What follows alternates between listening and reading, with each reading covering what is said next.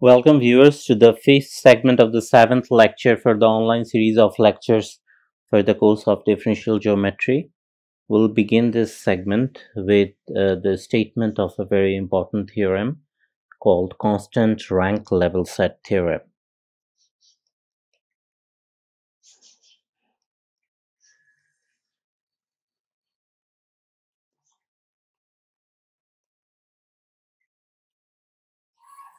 Let me state this theorem first and then I'll prove it. But before that, we need this terminology. By a neighborhood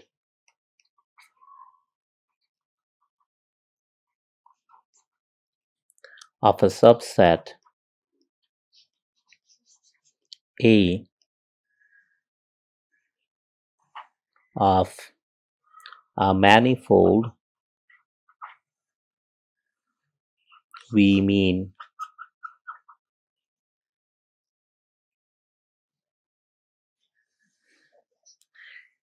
an open set containing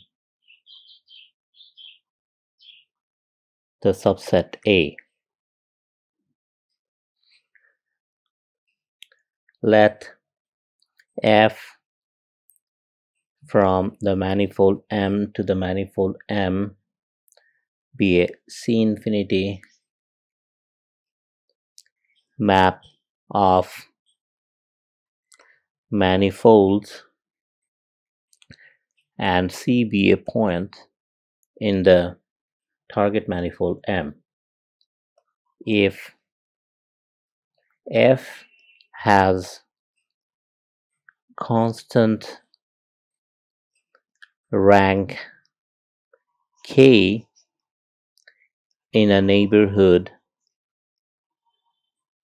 of the level set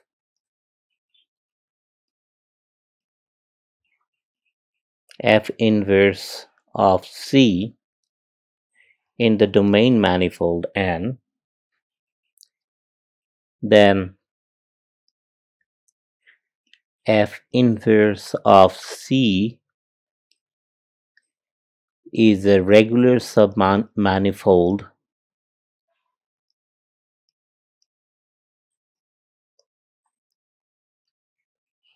of N of codimension K.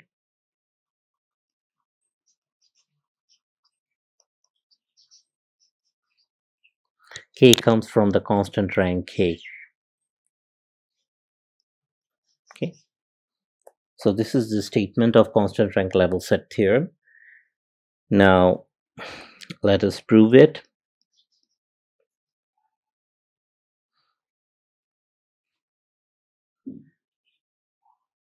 Let P be a point in the level set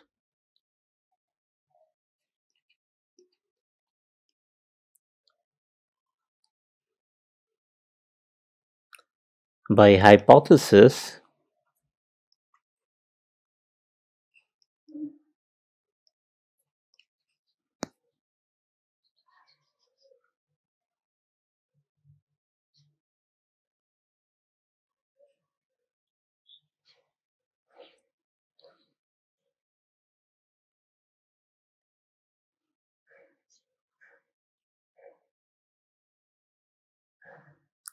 There is a neighborhood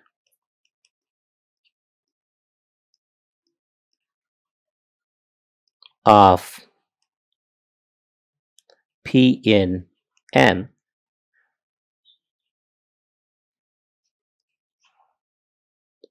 where F has constant rank.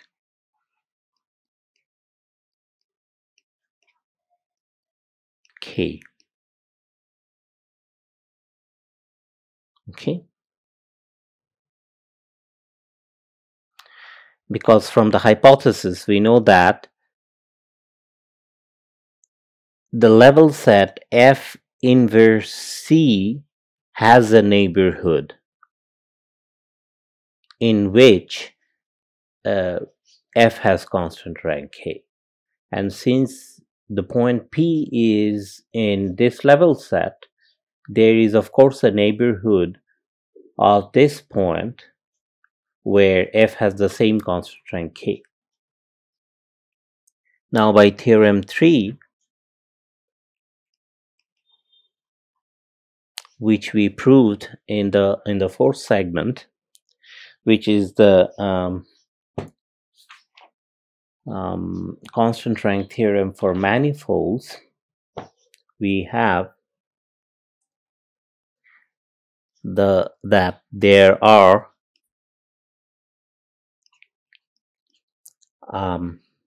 coordinate chart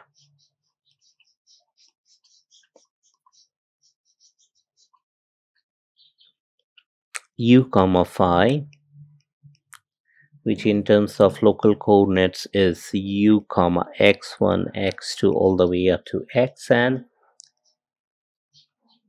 centered at P in N, that is phi of P is equal to the 0 vector in the n-dimensional Euclidean space, and another chart V comma psi, which in terms of local coordinates reads V comma y1 y2 all the way up to ym.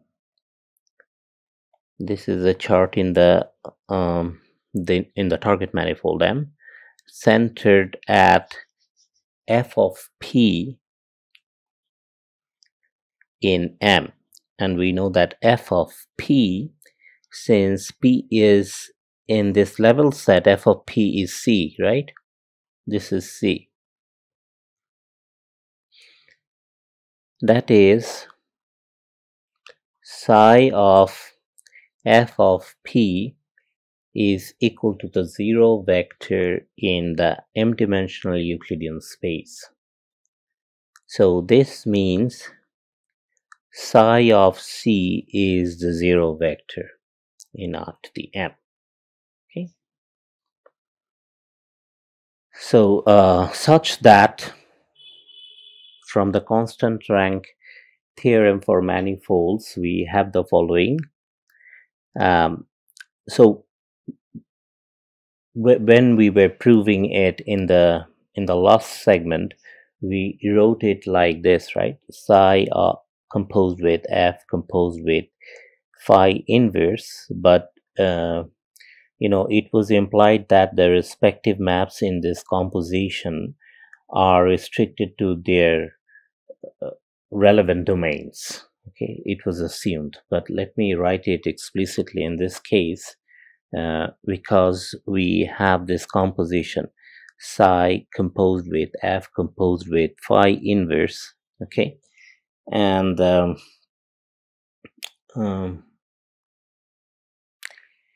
this R1, R2 all the way up to Rn is a point in the set phi of u, right?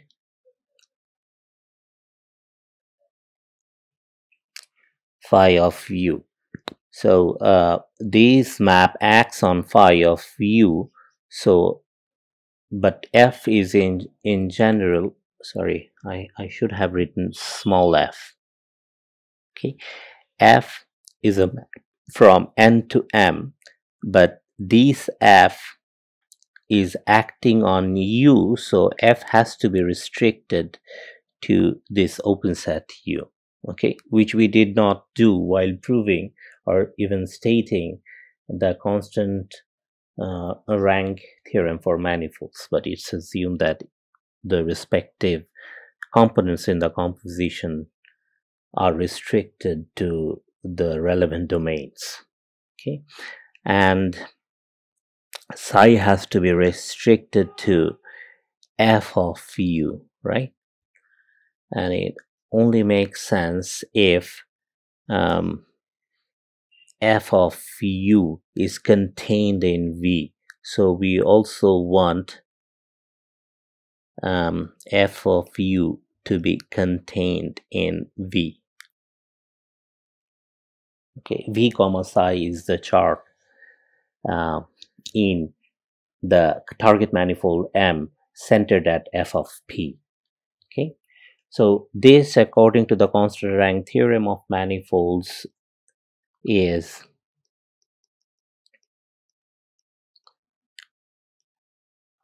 R1, R2, all the way up to Rk, right? And the remaining M minus K entries are 0.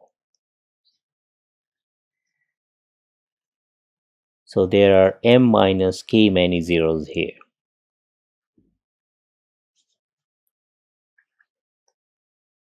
Okay, good. Now, let me erase this part here, the statement part. A generic element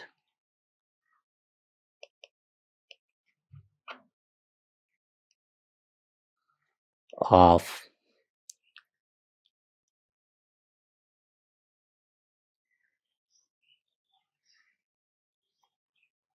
psi restricted to Fu composed with F restricted to U composed with phi inverse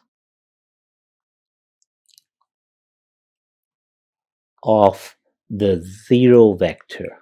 Sorry, this inverse, of course. So by inverse, I mean, of course, I mean the pre-image of the zero vector under this map. Under this map, psi composed with F composed with phi inverse. Okay.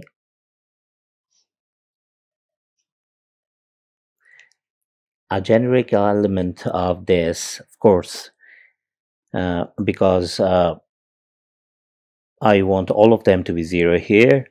So the pre-image is going to be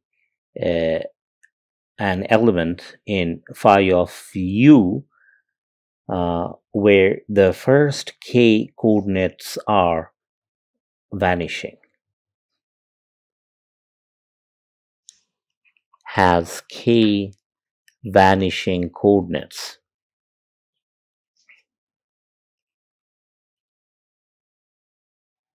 Okay.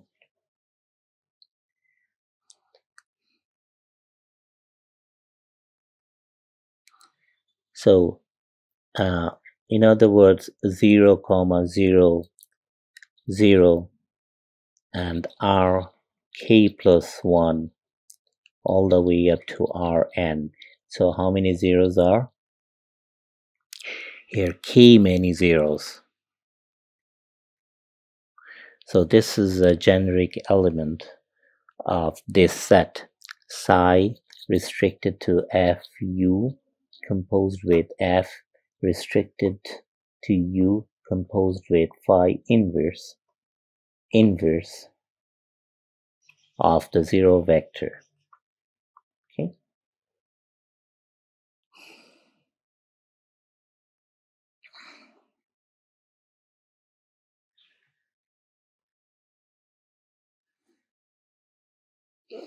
Okay.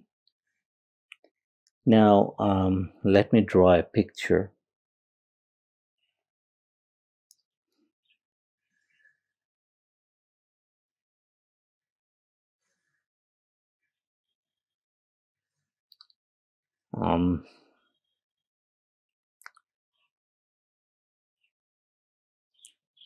This is U, an open set in the domain manifold N, and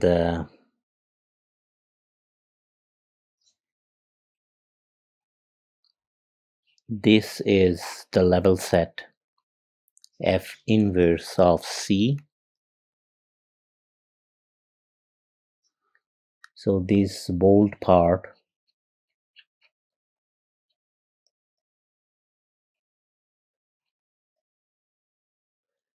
is U intersected with the inverse image of C under F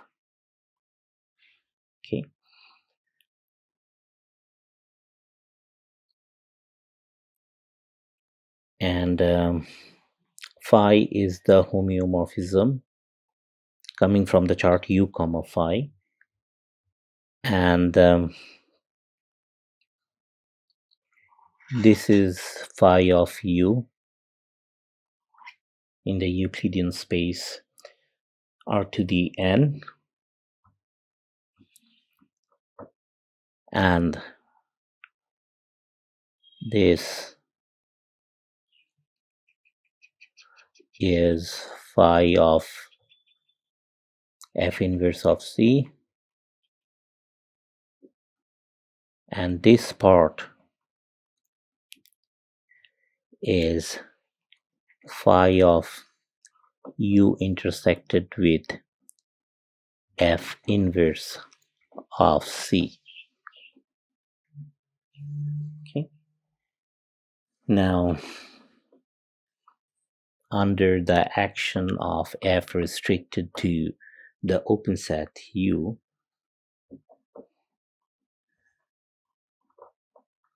we have this open set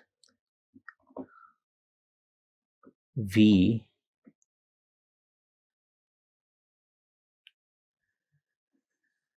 inside which is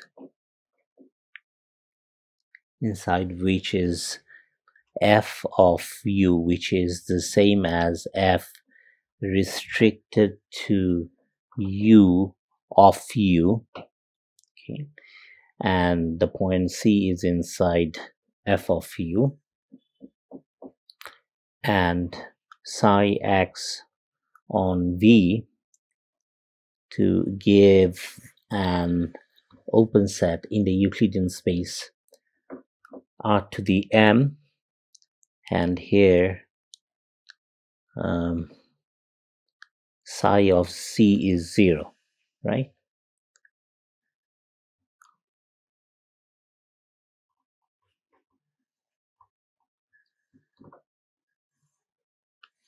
Here it's important that f of u is contained in V. Okay, so this is the picture, caption of which is constant rank level set.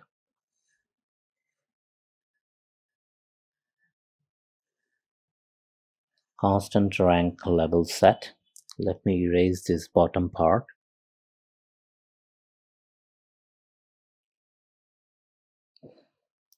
Now about a few remarks about the notations. In fact, f of u makes sense as u is a subset of n, right?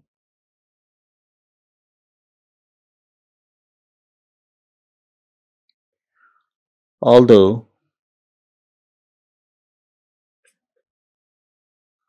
f composed with phi inverse does not make sense. Why? Because the domain of f is n, the manifold n itself,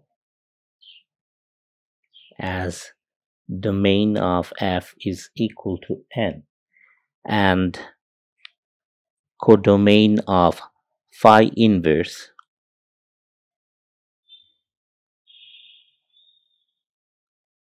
is phi of u. No, codomain of phi inverse is just u. Okay, domain of phi inverse is phi of u, and the codomain of phi inverse is u. So that domain of f is not equal to the codomain of phi inverse. Okay, and hence we need the restriction. So f restricted to u composed with phi inverse makes sense.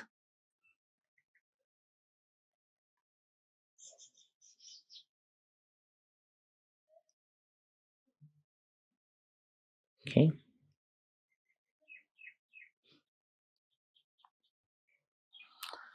Okay. And what else? Now, phi of u intersected with, so I'm writing this phi of u intersected with inverse image of C under F is equal to phi of the inverse image of C under F restricted to U.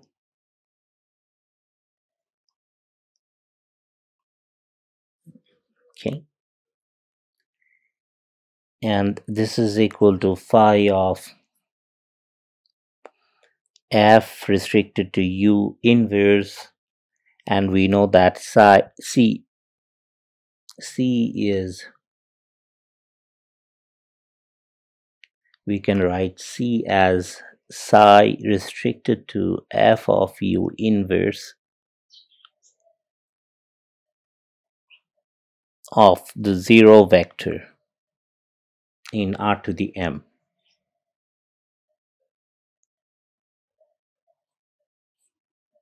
Okay. Now, this is nothing but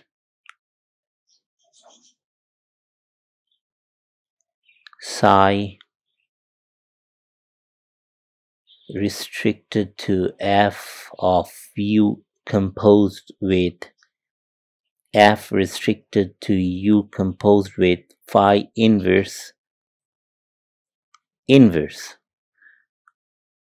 By inverse I mean, of course, the pre-image of this zero vector in R to the M under this map, whatever we have inside this bracket. Psi restricted to F of U composed with F restricted to U composed with phi inverse. Okay. From elementary set theorem, we can write it. This is equation number 13. And here again, a note, psi restricted to F of U composed with F restricted to U composed with phi inverse makes sense, as the codomain of phi inverse is equal to U is equal to domain of U, F restricted to U, and codomain of F restricted to U is equal to F of U is equal to the domain of psi restricted to F of U. Okay, so that this guy is perfectly sensible. All right. Now, hence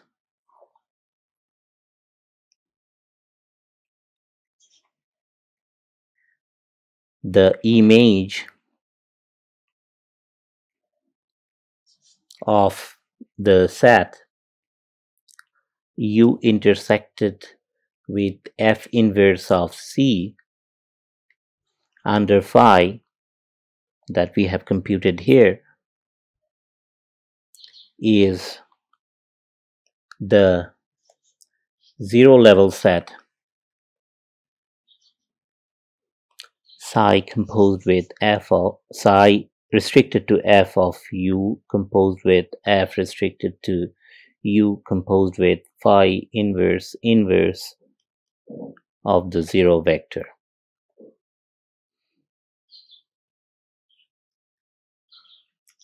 One therefore obtains that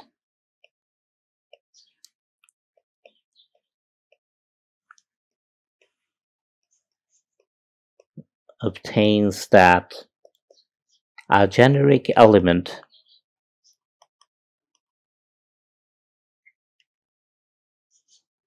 of this set phi of u intersected with f inverse of c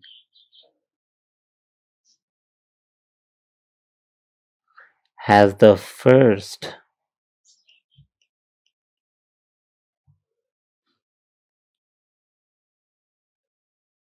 k coordinate functions vanishing.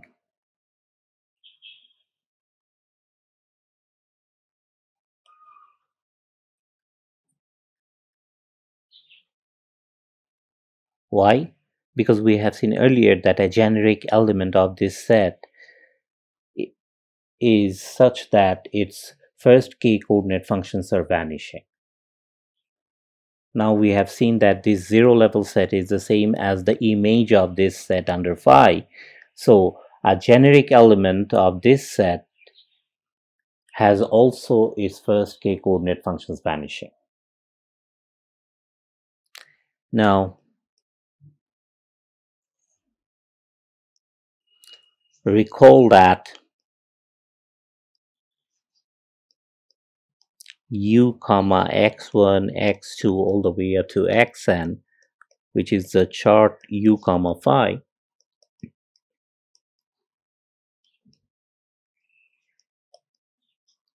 is centered at p in n, where these coordinate functions in terms of the standard Euclidean coordinate functions can be written as Ri composed with phi, with I belonging to this set 1 to all the way up to n. Since R1, R2 all the way up to Rk vanishes on this set phi of u intersected with f inverse of c,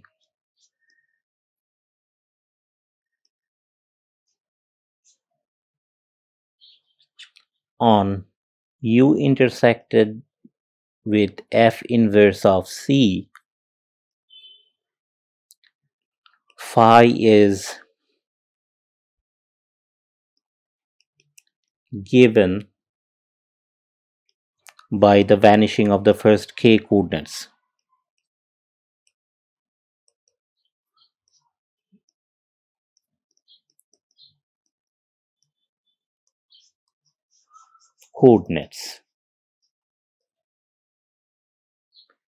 That is, x1 is equal to r1 composed with phi is equal to 0,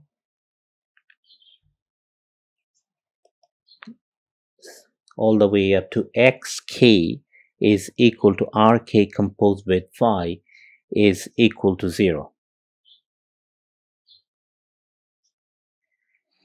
Okay. On the other hand,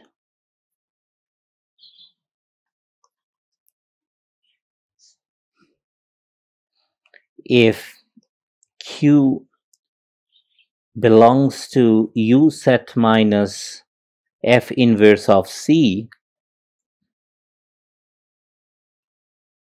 then since phi of u intersected with f inverse of c is equal to psi restricted to f of u composed with f restricted to u composed with phi inverse of the zero vector,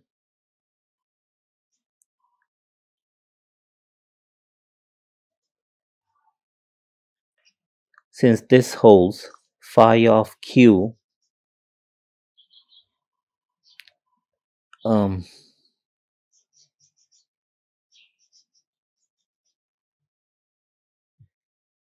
is not in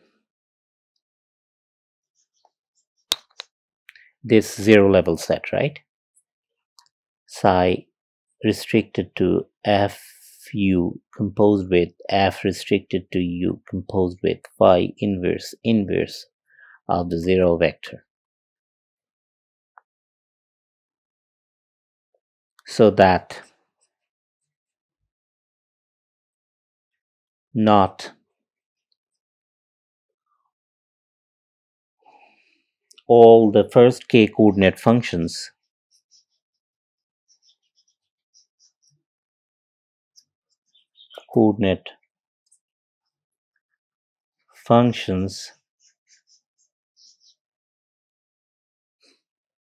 of phi of q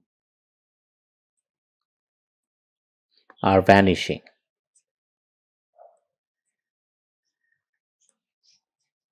Because if they were vanishing, phi q would have been in the zero level set. But since it's not in the zero level set, not all the first k coordinate functions are vanishing. Hence,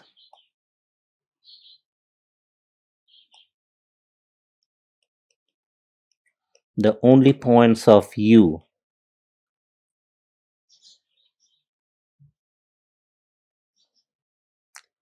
where all the first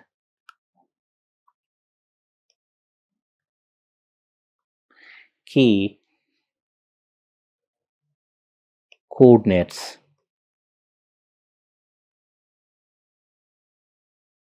are vanishing,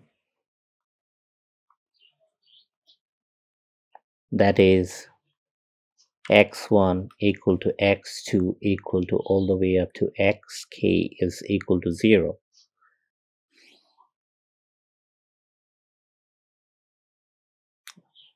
All such points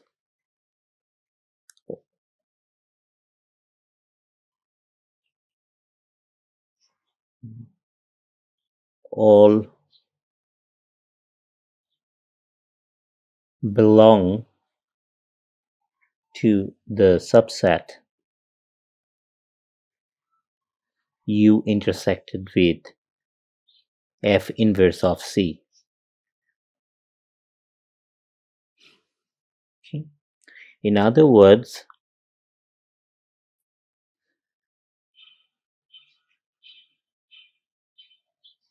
u is an adapted chart of the domain manifold n relative to the level set f inverse of c. Okay, since p is in this level set,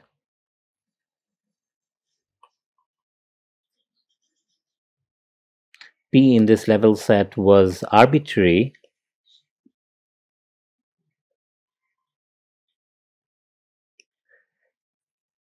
this level set is a regular submanifold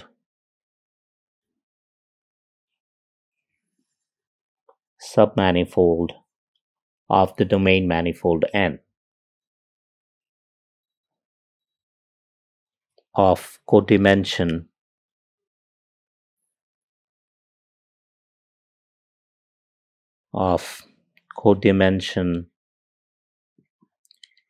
k. Okay, or in other words, it has dimension n minus k. This is what we wanted to prove, right? QED. Good. Now the example of orthogonal group. We have dealt with the example of special linear group SLN, R. Now we'll study the orthogonal group as a regular submanifold. Example of orthogonal group ON using the constant rank level set theorem. The orthogonal group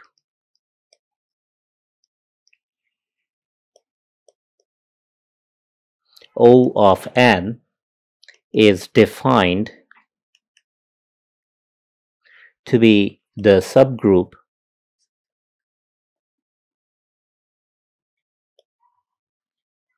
of GLNR, which is a manifold of dimension n squared, right? GLNR. So ON is defined to be a subgroup of GLNR consisting of matrices A with A times A transpose is equal to A transpose times A is equal to the identity matrix here in GLNR, where I is the n times n identity matrix. Okay. Using the constant rank level set theorem,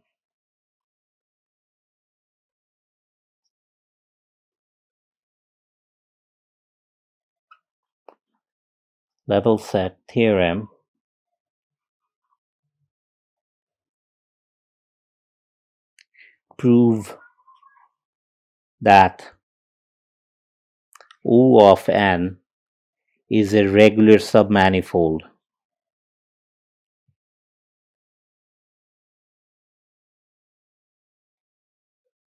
of GLNR. Solution.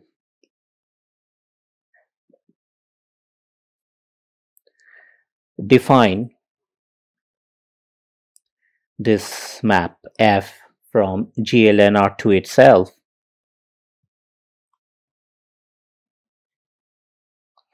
by F of A, where A is in GLNR, is equal to A transpose A. Okay, it's easy to see that if A is in GLNR, so is A transpose times A. Then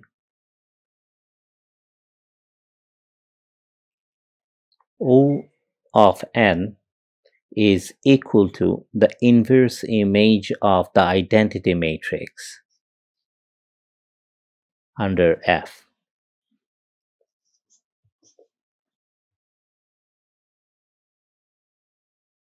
Because of this relationship, right? Defining relationship.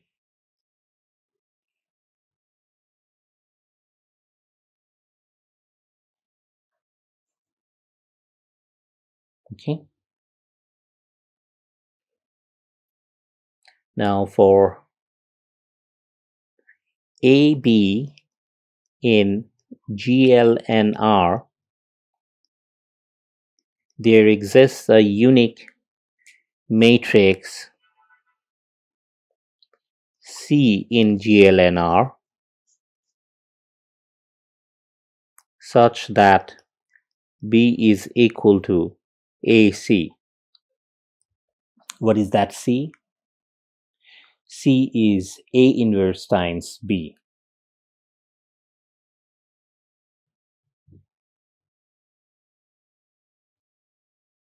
That is that C is that unique matrix. Now denote by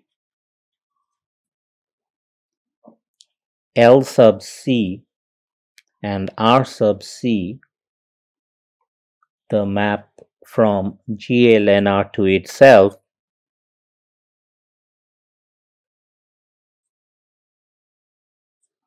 the left and write multiplication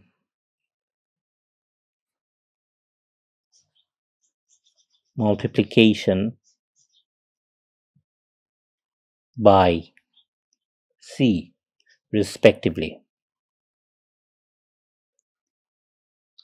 L sub C acting on a matrix B in GLNR is equal to C times B by multiplying B with C from the left, and R sub C of B is equal to multiplication of B with C from the right. Okay. Now since f of A times C is, according to the definition of f of A times C is AC transpose AC is equal to C transpose AC. Okay, and this is equal to C transpose A is F of A times C. One therefore has F composed with RC acting on A is equal to, remember, by using the composition, F of RC acting on A, and this is F of multiplying A with C from the right.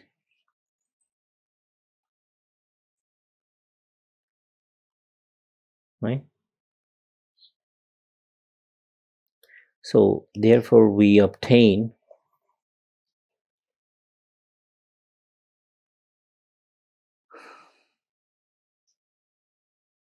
F composed with R sub C acting on A is equal to C transpose F of A times C. This is our equation number 14. On the other hand,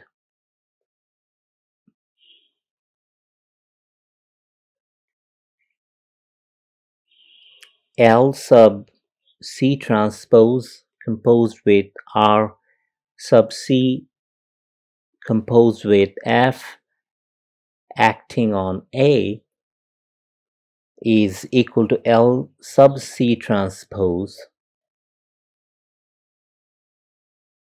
composed with RC of F of A, right? So this is equal to F of A multiplied with C transpose from the left and the whole thing multiplied with C from the right. This is equation 15. Therefore, F composed with R sub C acting on A is equal to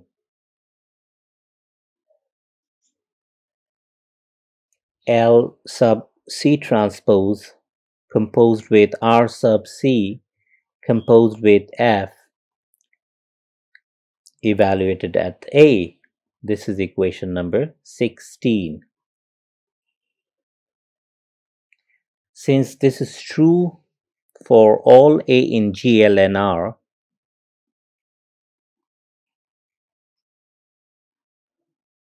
for all A in GLNR,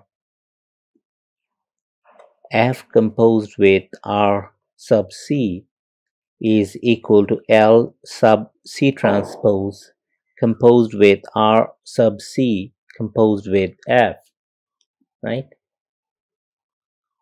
This identity holds. Now by the chain rule,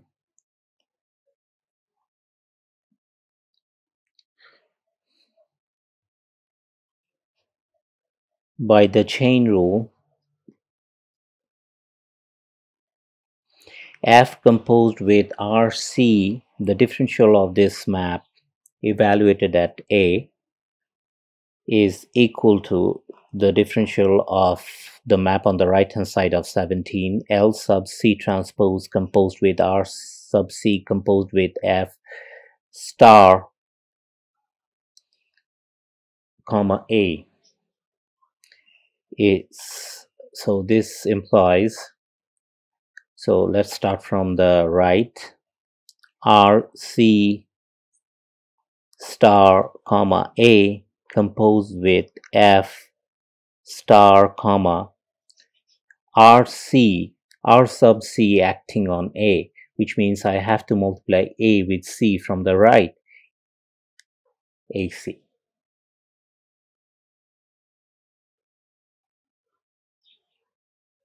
Right? And on the right side I have, let's start from the right, far right, F star comma A composed with R sub C star comma F of A, right? What is F of A? F of A is by definition A transpose A, right? Composed with L sub C transpose star comma, then I have to act R sub C on A transpose A. That is, A transpose A gets multiplied with C from the right. A transpose A gets multiplied with C from the right. Okay, this is equation number 18.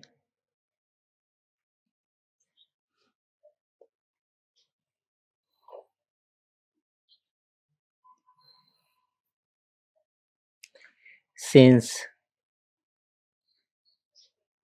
left and right multiplications, that is LC and RC, L sub C and R sub C, these left and right multiplications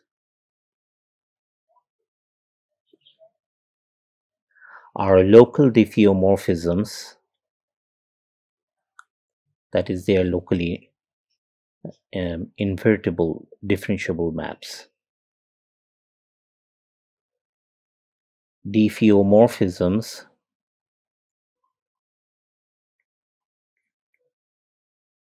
the pertaining differentials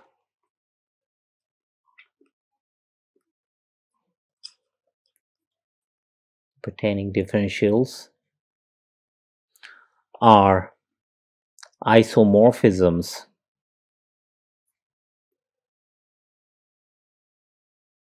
by remark 1 to proposition 4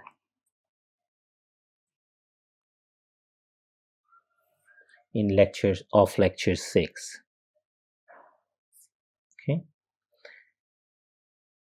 composition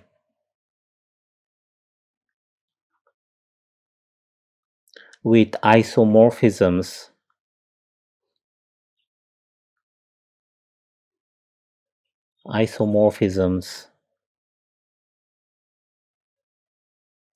does not change the rank of a linear map, which we have seen earlier, right? Does not change the rank of a linear map.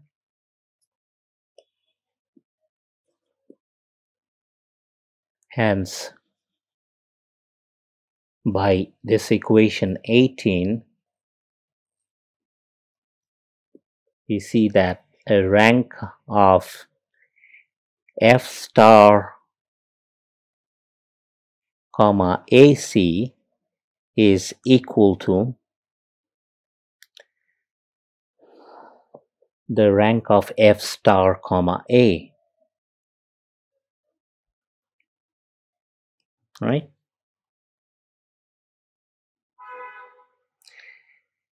Since A times C and A are two arbitrary points of GL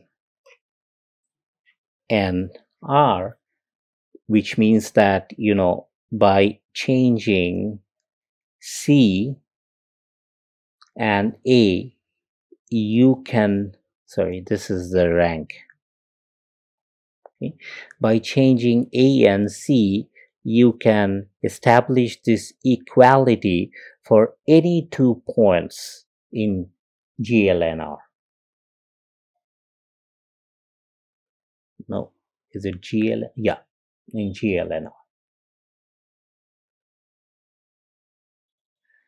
Okay, so if you pick up any 2 points in GLNR, you can write this equality for those 2 points. So hence the differential F star has constant rank on the whole of GLNR.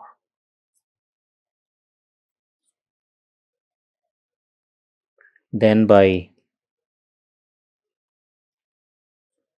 theorem 4, which we proved a while ago, constant rank level set theorem, the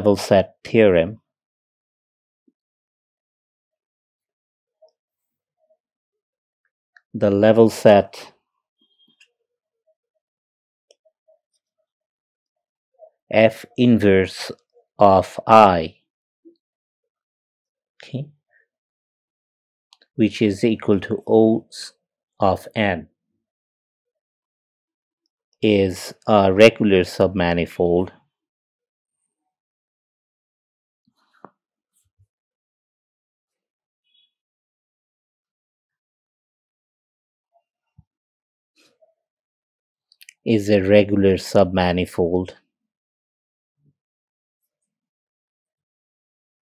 of GLN, R, QED.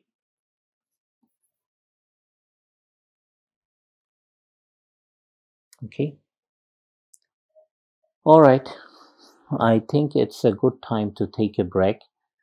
So in the last segment of the 7th lecture, we'll be discussing the immersion and submersion theorems and their consequences, along with some worked out examples. Thank you for attending this 5th segment of the 7th lecture.